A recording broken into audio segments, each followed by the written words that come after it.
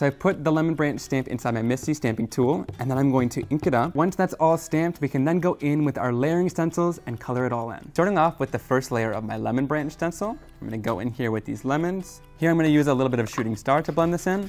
And if you want to, you can bring in a little bit of an orange too. Bringing in a little bit of orange adds a little bit of depth and dimension to the image. And I'm going to go in with the branch next. I'm going to bring in a little bit of this dark brown, and we'll blend this right over top. Moving into the second layer of the leaves here, we're going to line up the leaves with the image. And I do this a little bit lighter just because we're going in with another color of green next to do our second layer here. Next layer, by just shifting this stencil upwards. And then I'm going to fill in the leaves.